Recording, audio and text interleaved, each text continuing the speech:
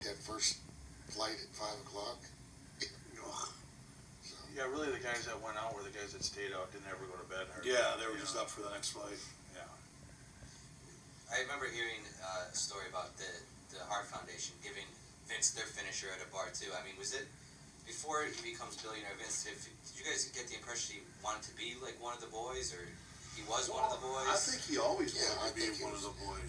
I think from a very young age he loved the wrestling business. When you see your bud like that, you gotta want to be one of the boys.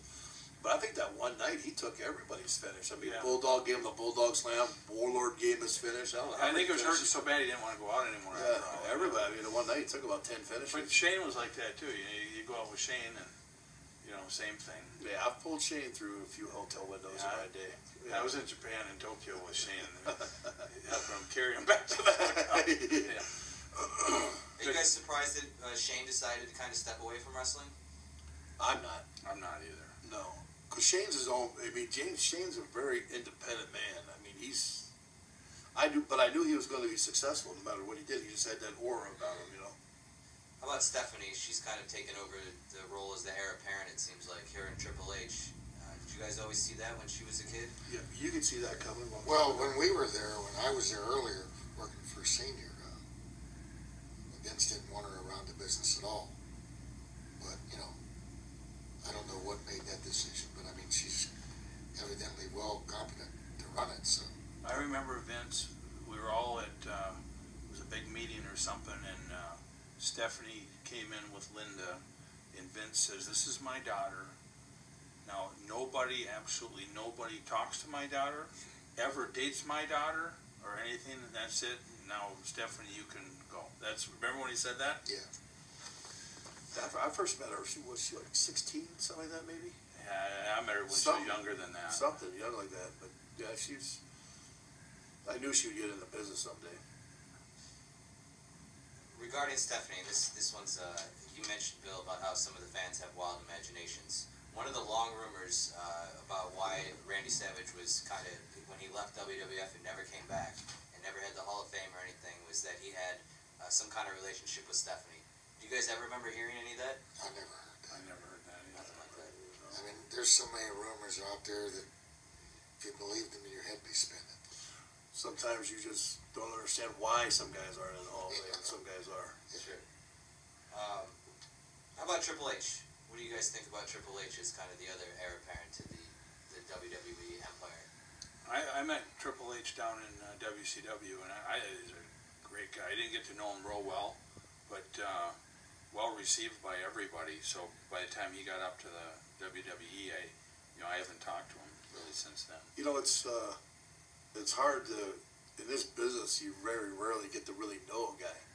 I mean, unfortunately the fans know him as the character he played in DX. Right. So everybody thinks that you're a jerk or, a prick or something. But in reality, he's nice guy. A great guy. I've always had great conversations with him. I mean, when China was his manager, they always called me up and say, "Hey man, you want to come work out with us?" And yeah, sure. Yeah. So I mean, he was always good to me. I met him years ago before, when I was working as a mass superstar up in the New England area. And he was always, he was just starting at that time.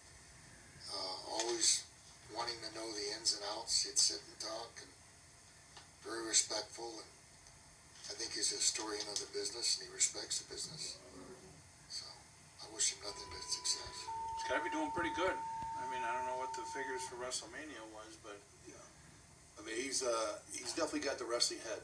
Yeah. I mean, he got the mind for it. And you know what I think too? I think he thinks like a wrestler, not like the suit. Yeah.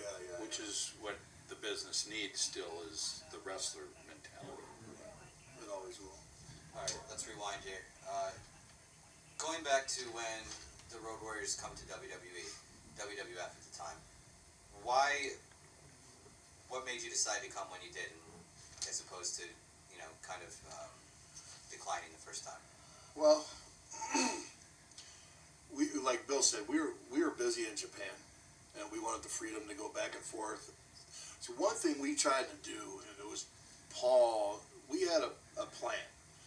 We did not want to get burnt out in any one area.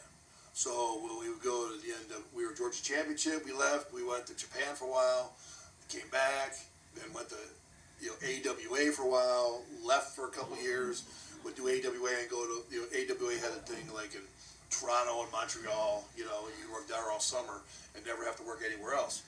Then come back, go to Japan again, and then we decided to go to the WWF. Was there any specific feuds or programs that were mentioned that seemed appealing to you, around the time you signed, or was it just... No, I mean, there were so many guys up there at the time between the Hart Foundation and Demolition. And that's when tag teams were still very popular, that we figured, we can go up there and pretty much wrestle with anybody, work with anybody. It didn't matter who we were, we could have a decent match. All right, how about for